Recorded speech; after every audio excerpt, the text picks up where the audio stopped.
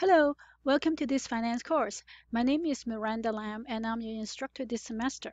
In this class, I'm going to introduce you to some basic functions and basic concepts in finance. Since this is likely going to be the first finance class for most of you, I'm going to describe a little bit about the different career paths in finance. Even if you have not thought of finance as in your future, you may want to take a look and see if some of these career paths may interest you.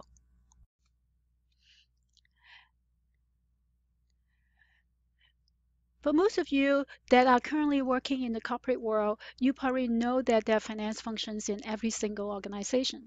This can be nonprofits, it can be a for-profit corporation. It ranges everything from hospitals to technology firms to manufacturing firms.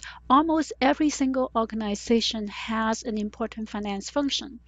And the entry level position for that is typically an analyst. And as you move up, you may become a treasurer or a CFO. Another important areas in finance is investments. These are people that we often think of as working on Wall Street. This include the money managers and financial analysts. If you are interested in working in the investment field, I strongly encourage you consider obtaining a CFA, which is a Chartered Financial Analyst designation.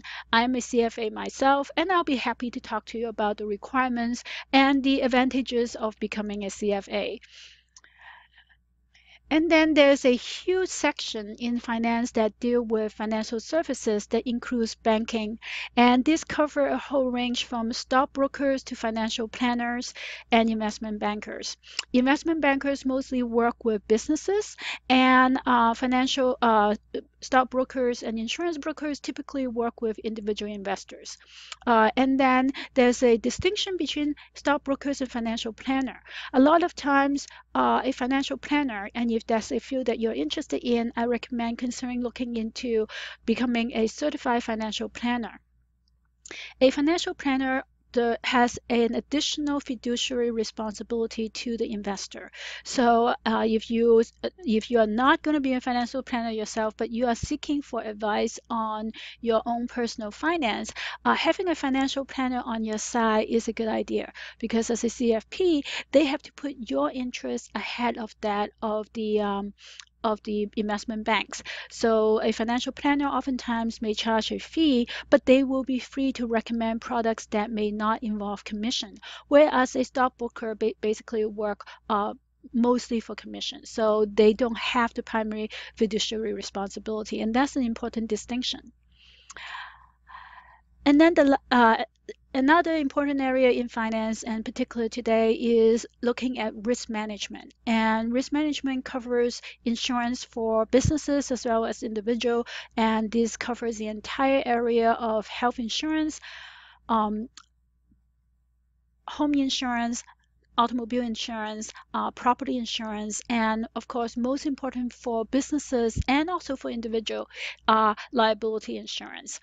Risk analysts sometimes become an actuarial. Again, that's another certification that you can get. A very high in demand area in finance is also real estate. And this covers both sides. This is the property valuation. So this can be for the developer as well as financing for real estate. So this will be the mortgage broker or the mortgage originator. If you are interested in pursuing or finding out more about career in finance, here's a useful website to check out. In this course, our primary focus is business finance. Um, and we look at business finance from the perspective of how does the finance function enhance the operation of the business. So when we think of finance, we first things that come to our mind is to look at investment decisions. Should we invest in this particular project? And in finance, investment is synonymous as valuation. So basically, what the primary question we want to address is, will we be able to generate and add value to the firm? Can we create value for the owners of the firm? So when we talk about valuation, we're going to look at values of any asset. So that include financial assets, So financial assets are stocks and bonds. And then there are real assets. Real assets will include machinery, buildings, real estate, property.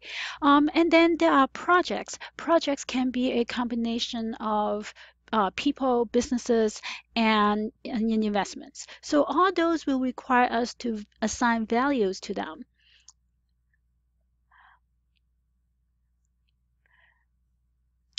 The way that we evaluate the compute value is based on the potential future cash flows of these projects. So um, in computing valuation, it boils down to three very important parts. The first is looking at what kind of cash flow can a particular project generate. And then we compare that to how much money we have to put out today. So the cash outlay for the project. So what we are getting back and what we have to pay today. And then last, lastly is what else can we do with that money?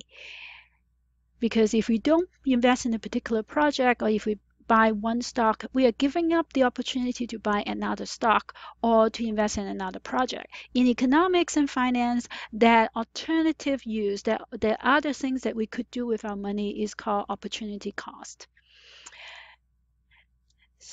So there are three major areas that we'll cover in this in corporate finance or business finance. The first is looking at what investments should the firm participate in so that it can create value for the firm, and that is called capital budgeting. Once we have decided which investment we want to focus on, then we need to come up with a way to pay for it. That's the financing decision. And we call that capital structure.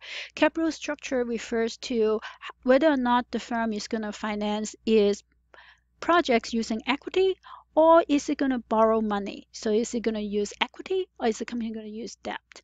That's the second major question that we'll address.